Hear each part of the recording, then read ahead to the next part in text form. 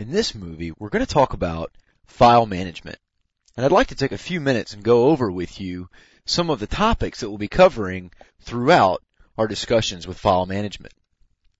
First of all, we'll take a look at our file naming convention. Now, naming conventions are a little bit different in a Linux environment than they are in a Windows environment. So we'll take a look at some differences there and even some similarities. As we move forward, we'll talk about file types, the different types of files that are recognized by the Linux operating system.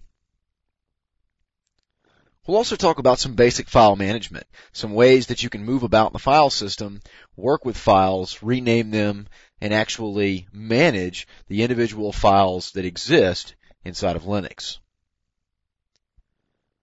We'll also talk about a fancy name for shortcuts, hard and symbolic links.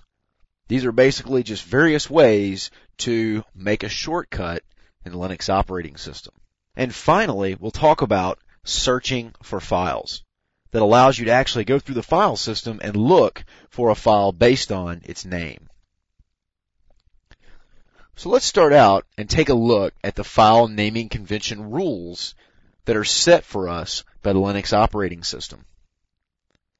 Now, first of all, there are a lot of flexibilities here. So you're not as limited in the naming conventions as you are in other operating systems, such as Macintosh or Windows. Now, the big benefit here is, in order for Linux to recognize the file for what it is, it doesn't have to have a file extension. So the great thing about that is you can pretty much name your files anything you want, and they'll still function exactly as if you had given them their specific file extension. So a couple of rules here. First of all, we can have no periods, multiple periods. Generally, the Linux operating system frowns upon the use of spaces, mostly because when you're performing searches, Linux and many other operating systems, in fact, will stop at a space, thinking that it's the end of the file name or the end of the text string. So it's important that we substitute spaces for underscores. And that's actually the case in most programming languages, most web languages, most database languages, as well as in limited operating systems.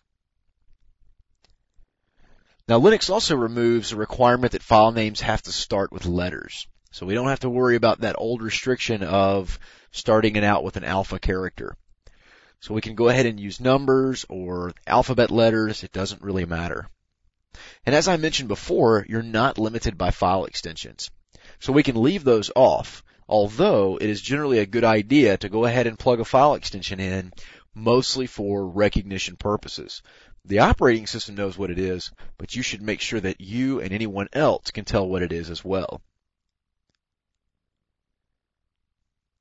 Now, there's actually a method of somewhat hiding files by preceding the file name with a period. It really doesn't hide the file, it just highlights it differently in the shell and basically changes the attribute so that it's not always recognized. Now remember, upper and lower case is also not a restriction for us. We can interchange those as necessary, but always remember that case is important when it comes to file names. In a Windows environment, you can't have two files named the same even if the case is different. In the Unix and Linux environment, the actual case denotes a completely separate file. Now we're still restricted with the 255 character file name length, which is a restriction in nearly all operating systems. So let's look at some options that are available to us with file naming. So just want to kind of take a moment and move into our Linux operating system to see what we can do using these naming conventions. So right now, in the root folder, I've got a couple of files here. And I'm just going to create an example file.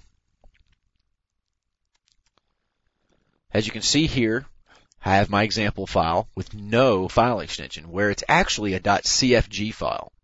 And if I wanted to, I could actually take a look at the file and notice that Linux automatically recognizes the type of file that it is. It says, okay, this must be a text file, and allows me to open it properly.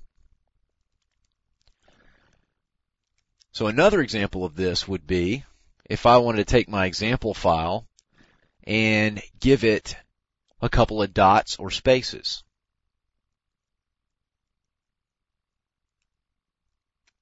As you can see here, it accepted all of the dots in pretty much any combination. A lot of operating systems would reject that, but Linux doesn't mind at all. And yet again, we can actually grab it and view it as if it already knew what the extension was.